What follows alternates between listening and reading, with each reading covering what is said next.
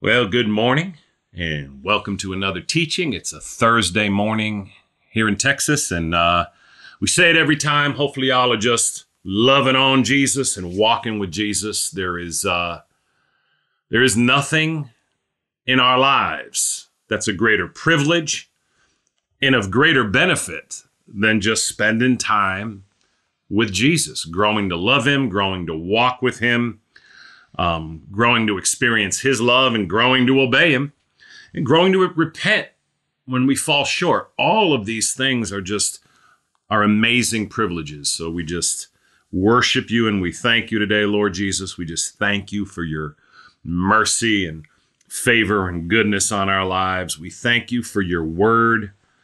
We just thank you for your mercy and goodness, Lord Jesus. Father, we just love you today and we thank you. We thank you, Father, just for loving us and redeeming us and just sending Jesus to die for us and pay the penalty for our sins. Holy Spirit, we ask you to lead us and guide us now as we open your word. We ask that you give us eyes that see and ears that hear. In Jesus' name, amen and amen. Thank you, Lord Jesus. All right. So, the last couple of months, last 3 or 4 months of, I don't know what it was, golly, I don't even know what I'm saying, but from sometime August of last year up until end of November, we taught through the first 8 chapters of John. I don't know if it's 45, 46 teachings that covered the first 8 chapters verse by verse by verse.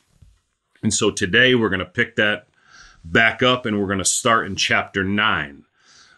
Just an incredible chapter, 41 verses of just this incredible. The entire chapter works around Jesus healing a man that was born blind, and all that just goes on in the situation, and just all that happens with the religious leaders, and it's just an incredible teaching. I think we're going to come away from this just, as always, just really being overwhelmed with Christ and just learning the principles of what it means to follow him. So today we're going to, I don't know how far we'll get. We may only get through verse 5, maybe through verse 8. I'm not sure. So I'm going to go ahead and read it, and then we will just get rolling. Chapter 9 of the Gospel of John, verse 1. As he went along, he saw a man blind from birth. His disciples asked him, "Rabbi, who sinned, this man or his parents, that he was born blind?" Verse 3, "Neither this man nor his parents sinned," said Jesus, "but this happened so that the work of God might be displayed in his life. As long as it is day, we must do the work of him who sent me. Night is coming when no one can work. While I am in the world, I am the light of the world." Verse 6, having said this, he spit on the ground, made some mud with the saliva, and put it on the man's eyes. Verse 7, "Go," he told him, "wash in the Pool of Siloam." This word means sent. So the man went and washed and came home seeing. Thank you, Lord Jesus. We'll stop there at verse 7. It's the end of chapter 8. There's some scholars just see this interesting principle here. Charles Spurgeon saw this interesting principle of just the ease of movement and the complete peace that Jesus had, even in the face of people trying to take his life. You just see Jesus just so cool, and it's just exciting to see Jesus move. When chapter 8 ends, right? And remember, when the scriptures were, when the book was written by John, he didn't put chapters in there. So there's just the flow, right? In chapter 8, verse 58 and 59, Jesus said, "I tell you the truth." Jesus answered, "Before Abraham was born, I am." He claimed to be God when he said that. Verse 59 says, at this, they picked up stones to stone him, but Jesus hid himself, slipping away from the temple grounds. The other translations, a couple other translations, say that he just passed by, and there was nothing they can do. Now, verse 1 of chapter 9 says, as he went along, and the other versions, the other translations say, as he passed by a blind man. This version says, as he went along, he saw a man blind from birth. And so there's this principle, and again, this is not something I had seen. It's something that, when you're studying the scriptures, we want to look in it, we want to study it. But as Bible teachers, it's important that we study the scriptures, glean from it what the Spirit of God is showing us and teaching us. And then we want to look and see what other responsible, men and women have said about this passage. We want to see what other scholars have said about the passage and insights that they have that the Spirit of God, hasn't given you. And so when you're preparing to teach, we want to use all that's at our disposal. And, they pick up on on this principle here of just the complete peace of mind and the ease of movement at which Jesus handles himself and manages himself. Even in the face of verse 59, they pick up stones to go to stone him and kill him, but he just passes by and passes through them, and nothing happens. Nothing happens because it wasn't his time to die, so he willed it not to happen. Jesus is God. We don't know how it happened, but, he just very easily could have changed their mind. They pick up stones to stone him, but then they said, in their own minds, something to the effect, I guess we don't want to do this, because he impressed on them that, no, this isn't going to happen. And so you see this incredible peace that Jesus has, regardless of the situation. It's a picture for us, an incredible picture for us as believers in Jesus Christ and children of our God and Father, of how we want to live this life. Really, for all of us as Christians, our circumstances really, really do, regrettably, dictate our level of peace. And although we can say it's understandable, and I want to say it's understandable, it doesn't have to be that way. The scripture teaches we can be at peace and not have any anxiety, even in the midst of the most trying and difficult circumstances. As we see here for Jesus, that, he didn't just have peace when everything was calm. He had peace in the face of people trying to kill him. And he just had an ease about his step, Corinne, right? He had a coolness about him.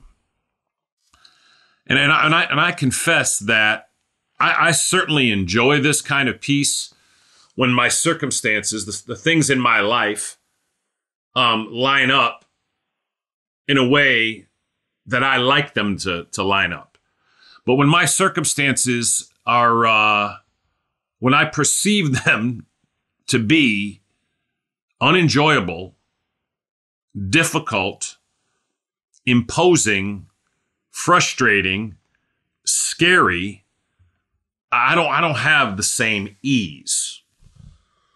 But as we walk with Jesus, as we labor to grow in our relationship with Jesus, this character trait of Jesus Christ will increasingly become more and more ours.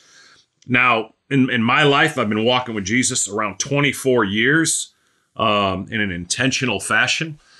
And certainly, I believe I'm substantially better at this, meaning dealing with difficult circumstances with a more Christ-centered focus. But by no means am I anything like this, where where trying times or difficult times, let alone life-threatening times come, as is the case for Jesus.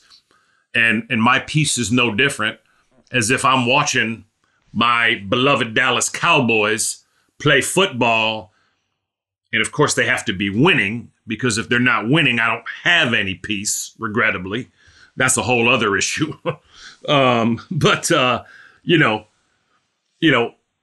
When I'm watching the Cowboys win on Sunday, I mean, the world is right? When everybody's healthy, my wife, my children, and all those in the ministry, and when everything is in that place, I mean, there's just this beautiful peace, Scott, right? But then there's issues with work, there's issues with family, there's just disagreements, there's all kinds of problems in the ministry and in the church sometimes that we have to deal with. And it shakes our comfort. It shakes the ease, and we become frustrated and irritated and irritable and everything else. Not Jesus. And so I'll say again, as we grow to mature in our relationship with Jesus, we'll have this ease for which we pass through situations without getting just massively anxious, without getting worried, without being concerned. We'll commit the situation unto Him, and we'll grow to be more and more peaceful, even in the face of things that we didn't think it was possible to have peace in. But Lord Jesus, we need a lot of help in this, Lord. I need a lot of help in just growing and maturing and just having a steadfast peace that you are indeed in control, and that you are the Lord of my life. You're the Lord of our life, Lord, and that you've got it handled. So, Father, we do ask you to help us to emulate our Lord Jesus in this. Holy Spirit, lead us and guide us that we might have this quality of ease. Thank you, Lord Jesus. Verse 1, as he went along, he saw a man blind from birth. Verse 2, his disciples asked him, Rabbi, who sinned, this man or his parents, that he was born blind? The disciples, it's just a very interesting statement. If you really listen to the verse again, they say to Jesus, Rabbi, who sinned, this man or his parents, that he was born blind? So, if he was born blind at birth, what sin could he have possibly committed?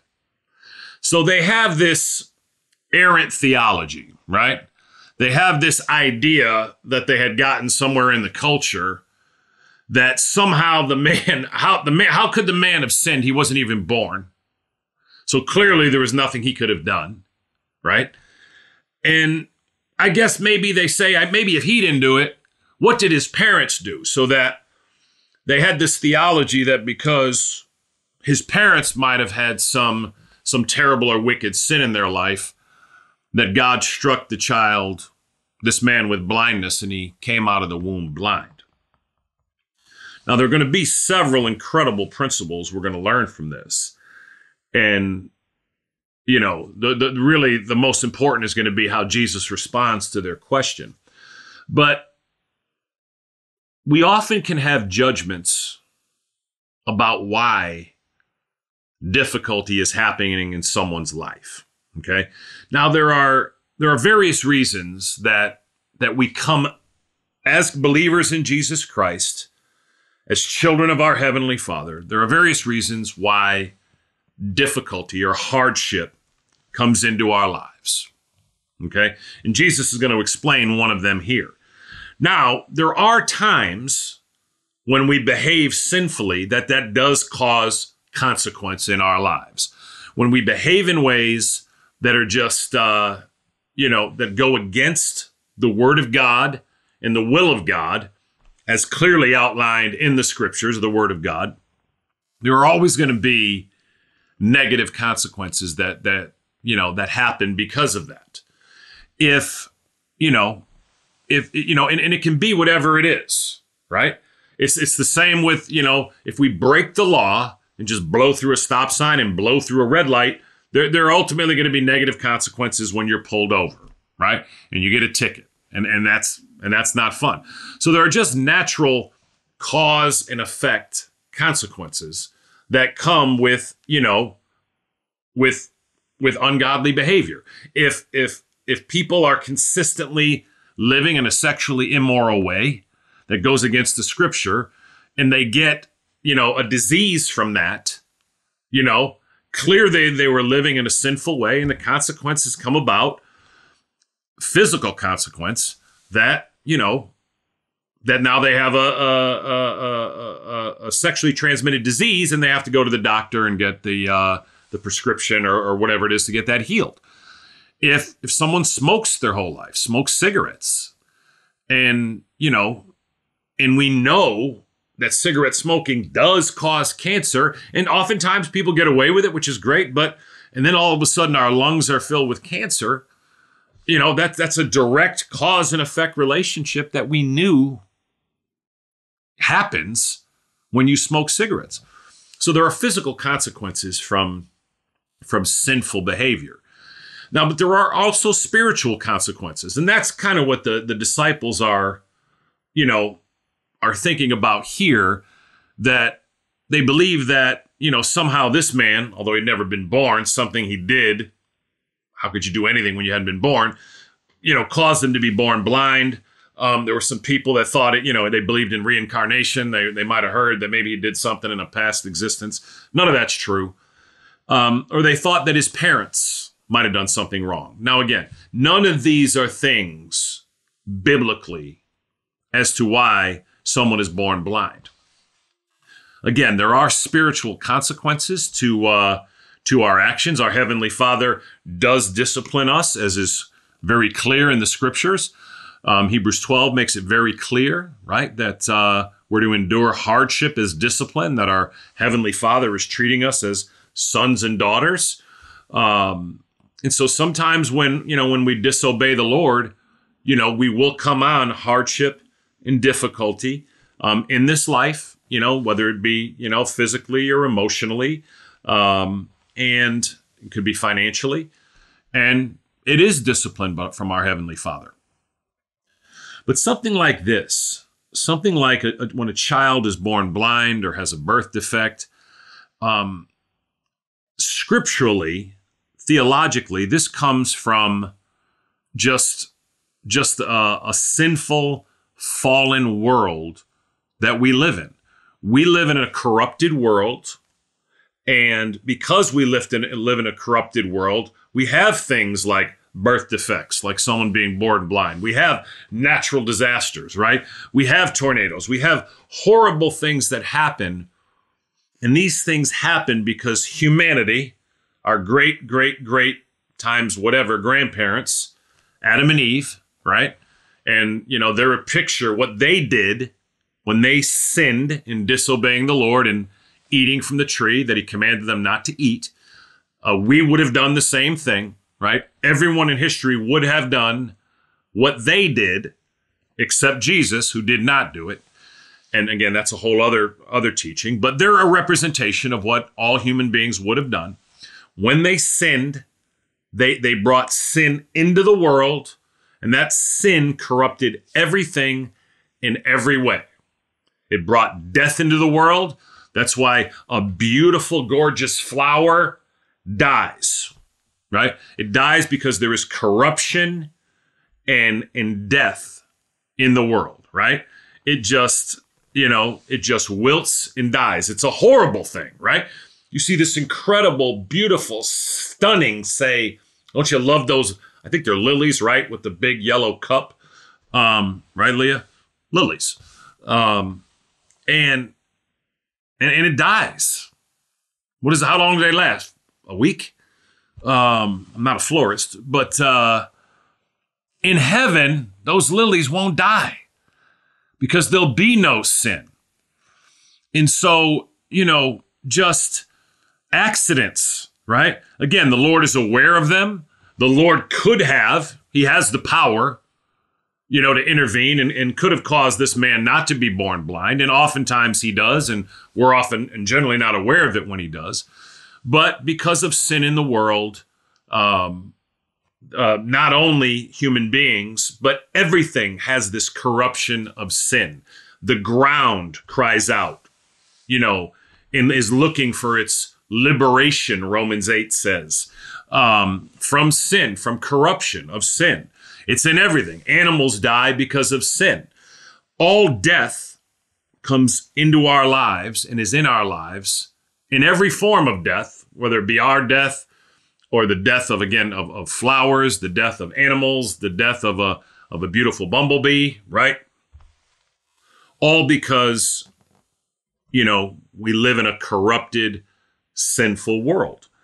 And so the disciples have this misconception, and the answer Jesus gives really is pretty exciting, and it's a lesson for us. It's a major lesson for us in the church today.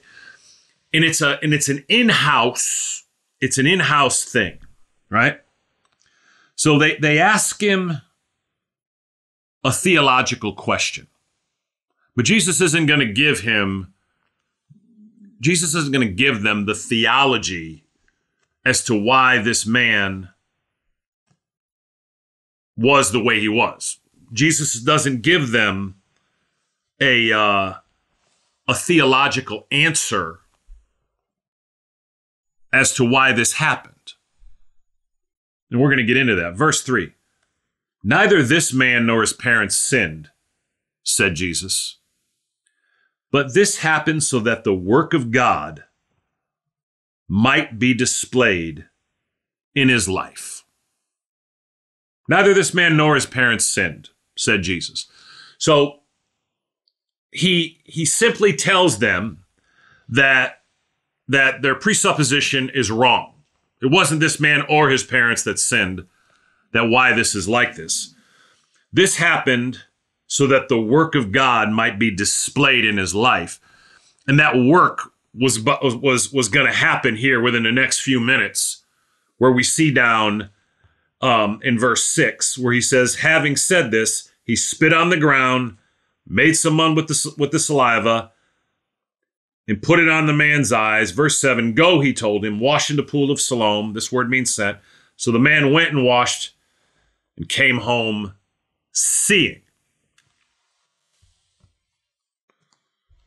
Jesus doesn't get into a theological or doctrinal, discussion with them as to how this happened. We live in a church culture, and particularly those of us, and I'm certainly guilty of this, where we are obsessed more with doctrine than we are with Christ. And it's true, right? And the more obsessed we are with doctrine, you can almost be certain the less you are with Christ. Now, be careful, right? Paul told Timothy to watch your life in doctrine carefully or closely, right? Doctrine is extremely important, okay? But doctrine, and we ought to do all we can to have proper biblical theology and doctrine. But it should not be ahead of our desire to know Christ, to love him, and to walk in the love of Christ. It's interesting that the disciples don't do anything to help the man. But they do want to have a theological discussion about why this man has been born blind. It would have been more important for them to look to serve the blind man, to be a blessing to the blind man, to love on the blind man, than to worry about what sin put the blind man in this place. And again, we have to have an important balance here, okay? We're certainly not saying by any means that just living in a sinful lifestyle is not something that we shouldn't address, obviously first in our own lives and then in the lives of others. But there ought to be a loving heart in a situation for someone who's hurting, someone who's in trouble, someone who's struggling. Even if they have sinned, there ought to be a compassion and a mercy in our heart to be a blessing. I'm not saying we enable them, okay? So I said this is a very, very fine line. And we cannot say enough about this, because I don't believe there's ever been a time, since, the Reformation, since we've come to really understand the scriptures and to really know, over the last, say, 400 years, right? 400 or 500 years, that the Bible is the living word of God, which it's always been. But there was a time in history, where it was just very dark, where very few people understood the scriptures and the plain meaning of the scriptures. And, there was this time along the, where in the late 1500s and the 1600s, where the revelation of the scriptures, beginning with salvation coming by grace alone, through faith alone, in Christ alone. And Martin Luther was a huge part of that, and there were men before him, where, we had the revelation that the Bible is clear that nothing we do can save us. We're saved by God's grace through putting our faith and trust and reliance and confidence in Jesus alone, through clinging to Jesus Christ for the salvation of our soul and the forgiveness of our sins. That's the only way we're saved. There is no works-based salvation. There's nothing we can do to take away our sin. Our good works don't take away our bad. We need a Savior. We're hopeless. We're desperate. We're helpless. We need to run to the foot of the cross. We need to humble ourselves before Jesus, and out of that heart, call on him and ask him to save us and to be the Lord of our life. Proclaiming to him, Lord Jesus, I believe you are the Son of God. I believe you came into this world and lived a perfect life for me and died a perfect death for me. And I believe you are alive and risen today. And therefore, Lord Jesus, I ask you to come into my heart now and be the Lord of my life, and to save me from my sin and to bring me to heaven when I die. Jesus, I place all my faith and hope and trust and confidence in you alone to save me and to be my everlasting Lord and God. Remember, it's not the words that save us. You just don't say a prayer to God and just think that just saying those words save you. But it's posturing yourself before him. It's understanding and agreeing with the word of God that you are a sinful person and you are desperate and hopeless and headed to hell. And only in Jesus Christ, only Jesus can intercept you as you're falling into hell and pick you up in his arms and bring you out of that hell and into eternal life in him. John 1:12. To all who received him, Christ, to those who believed in his name, he gave the right to be children of God. It's only in Jesus Christ that God the Father becomes our heavenly Father. So, since this time when we had a proper, sound understanding of the scriptures, as I said earlier, we've gone through the centuries, and we were really at a time now where we have more concern and care and desire. And again, generally the people that are like this, they don't see it. They certainly won't admit it. And as I've said, I can fall into this, okay? Because doctrine is important. But you notice Jesus doesn't straighten out their doctrine here, okay? And, it's imperative that our desire for Christ and our love for Christ be running out ahead of our doctrine. And no, they're not one and the same. Yes, they are, they are very much a part of one another, and they are in certain ways two sides of a same coin. But there is a clear imbalance, and I'll say particularly for those who have a zeal and a passion for doctrine, right? Anyone who has eyes that see, anyone that's a devout believer in Jesus Christ has seen this and can see that there are people, there are Christians that have very little understanding of in-depth doctrine of, they understand the essentials of Christianity, but they're not getting into deep theological debates about original sin. They're not getting into deep, massive debates about predestination and election. They have just a far more loving and pure and devoted and servant hearts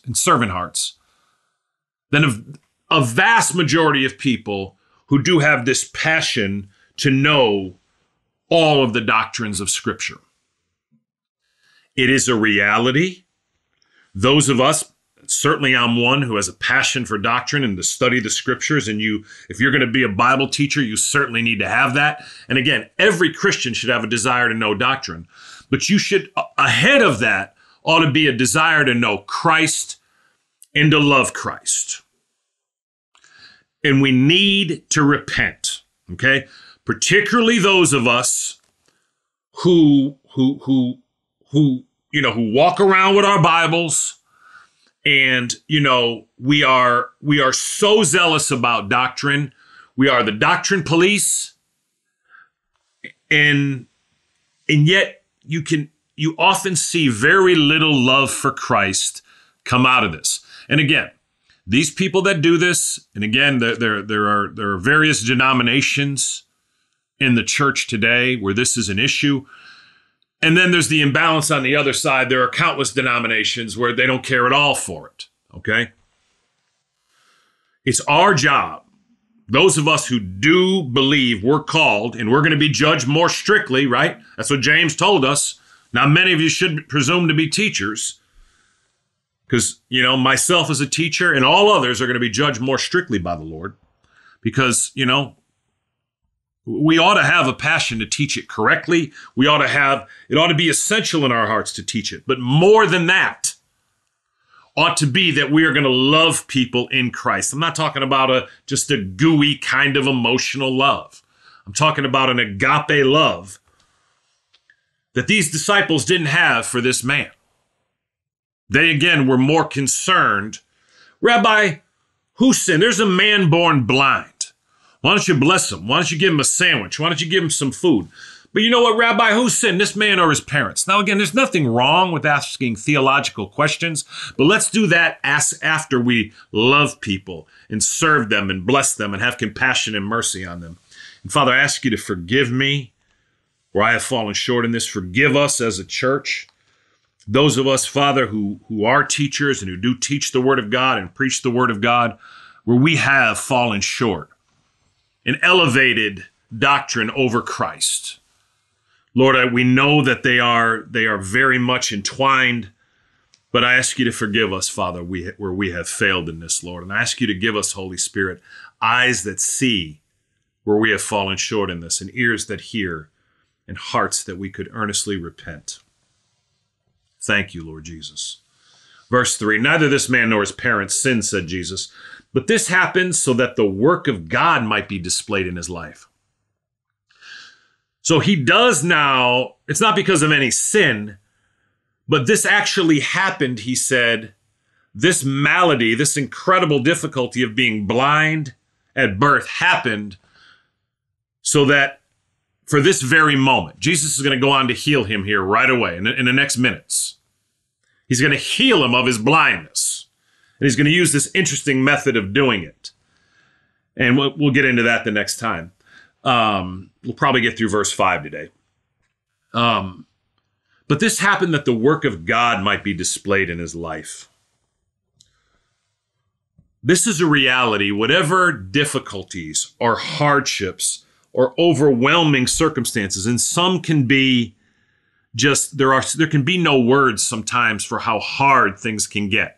Right? Just bad things can happen to us. People can die in our lives, loved ones, horrible sicknesses and diseases, a child being born with a birth defect. And then obviously the day-to-day difficulties that we go to, which are not compared to that. And as a side note, we have a tendency, forgive me, Lord, as I do, to complain about day-to-day difficulties that are not like being blind from birth, right? I've said before, I have a brother, Abraham, who's a quadriplegic, and he complains more than less than anyone I know. He's a quadriplegic. He can't move any of his four limbs. It's generally those of us who have everything that complain the most, Lord. And again, I'm sorry, Lord. There's just so much that needs to be fixed, Lord Jesus. And I ask you to help us with that, Lord. I ask you to convict us of that. And I pray we could do it in joy. We know we're not condemned, Lord. We know there's no condemnation for those in Christ Jesus. We know you're not just the Father pointing out how sinful we are, but Lord, help us to repent, Lord, out of joy, that we might know you better and love you more and love your people more. This happened that the work of God might be displayed in his life. Whatever you're going through today, whatever difficulty you're going through, has happened so that the work of God the Father, in and through Jesus Christ, facilitated by the Holy Spirit, that work would be displayed in your life. Really, every difficulty that you have is an opportunity. Every hardship, whether it be financial, physical, right? It's a physical sickness, mental, emotional, relational. We have a lot of relational hardships, right? All of these are so that the work of God might be displayed in your life.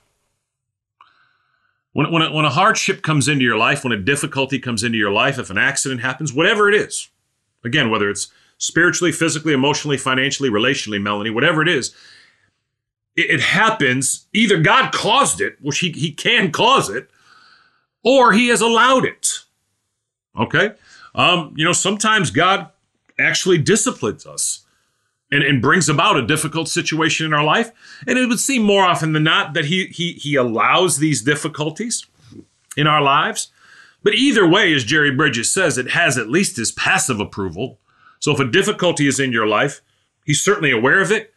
He could have prevented it so that it never happened. He chose not to prevent it, so it has at least his passive approval. Does that make sense? That makes sense, Stephen? Meaning he didn't necessarily cause it, but by the very fact that he knew what was going to happen and he allowed it to come to pass, meaning it has at least his passive approval, right?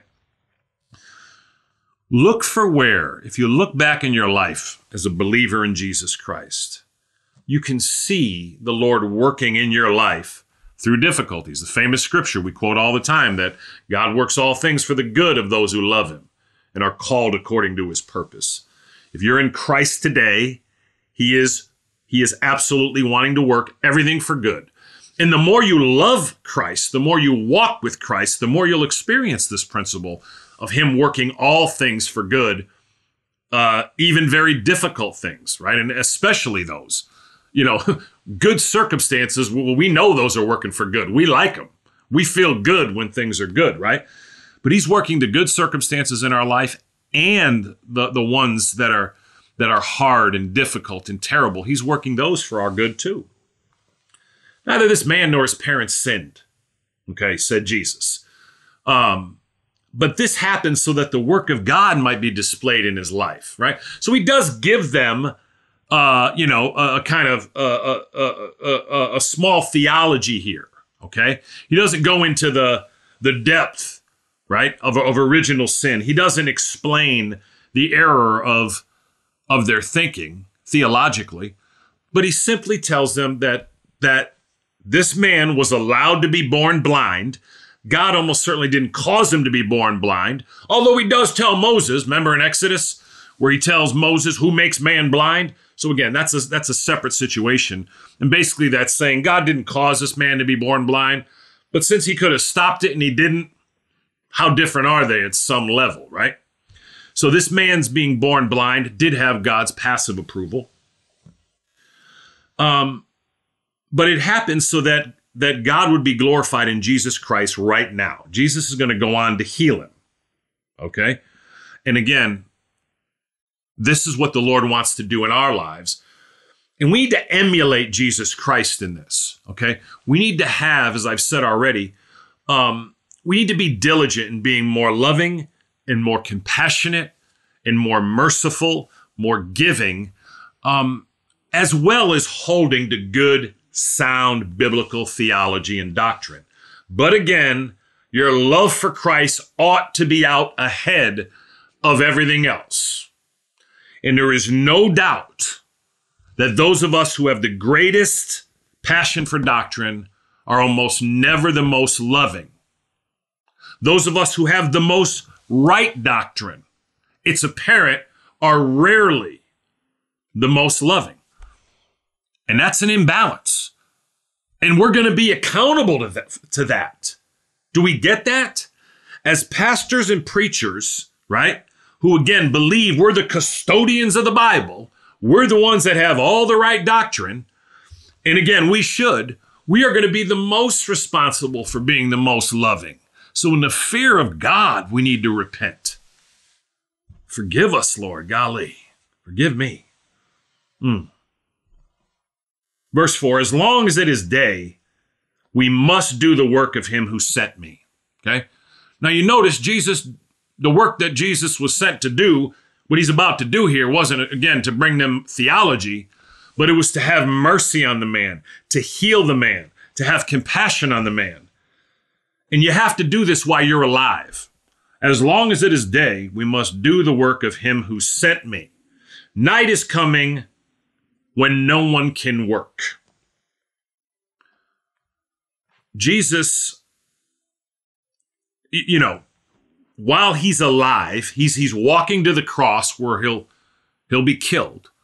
So we have the opportunity. Obviously, Jesus is saying, as long as it's day, while he's alive, while he's in the world, you do the work of your heavenly Father. You and I today want to emulate Christ in this. As long as it is day, we must. We want to be like Jesus Christ and do the work of Jesus Christ. Do the work that Christ has given us to do, which is every believer in Jesus Christ is called to be working for Christ. I know that's a horrible word in the church today. Again, you're not saved by any work you do, but we are called as believers to work unto Christ. As long as it is day, we must do the work of him who sent me.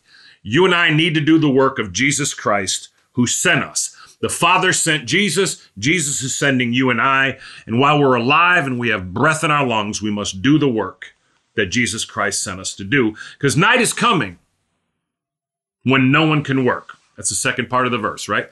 Verse 4, night is coming when no one can work. When we leave this life, when we die, there'll be no more time to work in this world, right?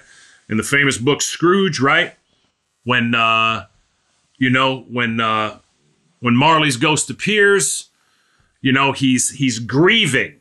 You remember in the book, because he and the other dead spirits, right, that roam the earth, they have this longing to interfere for good, but they have no power to do so. Interfere for good today in every way the Bible lays out, while you have the power to do so. Verse 5, while I'm in the world, I am the light of the world. It's only in Jesus Christ that you have any light. It's only in Jesus Christ that we can do anything. Father, we thank you for your word today.